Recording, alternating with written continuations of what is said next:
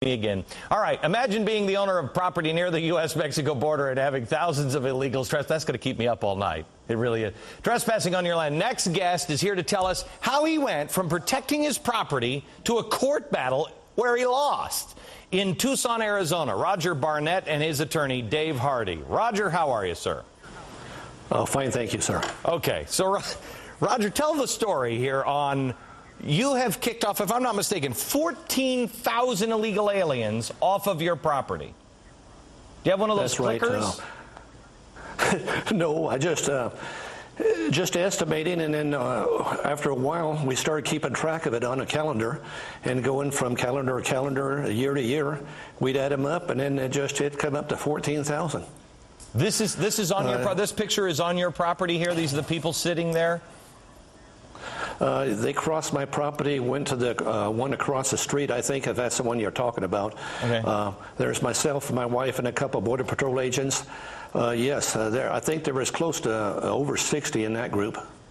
Okay, now, if I'm not mistaken, this happened on a weekend. You've rounded up about 14,000 people just in your spare time on weekends. That's right. Go out to the ranch from my other home in Sierra Vista, my office there.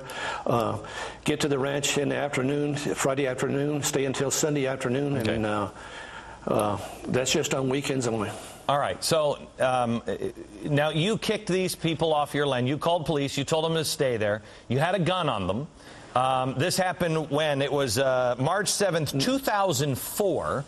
They turned around and sued you and said that you were abusive, that you kicked them, et cetera, et cetera.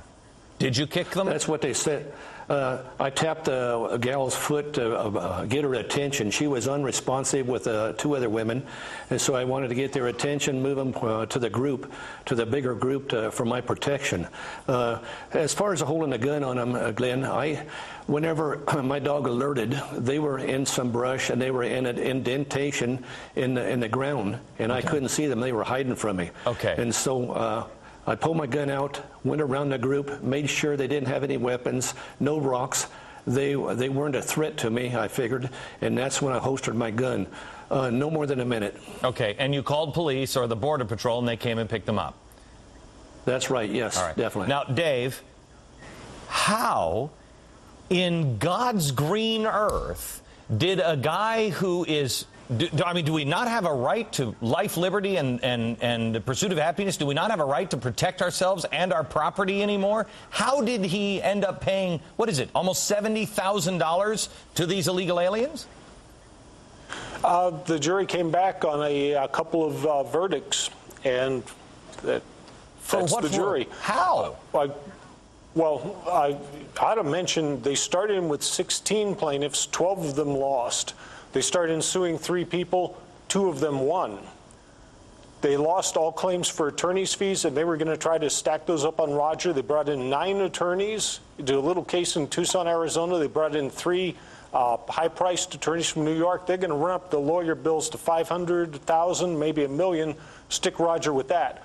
Well, it didn't come through because they lost on the federal claims, and those were the only claims that carry attorney's fees. We may now be in a position to claim from them. Okay, so Dave, this is going to make Roger's life a living hell now. If you can collect any money from an American citizen just by coming over across the border onto their land and saying, "Oh, he abused me," this is a new way to make money now, isn't it?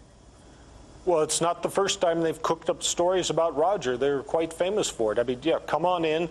Claim that a guy who behaved reasonably went totally out of control. It's only you and him out there in the wilderness. There's no other witnesses. See if someone believes you. Well, Roger, you you look pretty menacing there. Oh, I am 66 years old, yes. I know. Hey, whoa, don't slow down there, Chief. I was just saying. See, you went all crazy. Yeah, I got to get an attorney.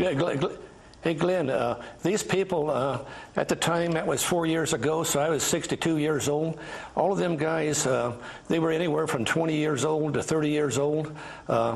You know, I had to protect myself. Okay. I need to protect myself and my family. I don't know what country I'm living in anymore. You have a right to protect yourself. They're on your property. Roger, Dave, thanks. I begin the winter, too. Yeah, thank you very much. I'll tell you when... Yeah, go ahead, real quick. Oh, I'll tell you, when I went out to Rogers Ranch to scope out the scene, I brought my .45. Yeah. All right. See, they're crazy. Thanks very much. I appreciate it, guys. Now, got to turn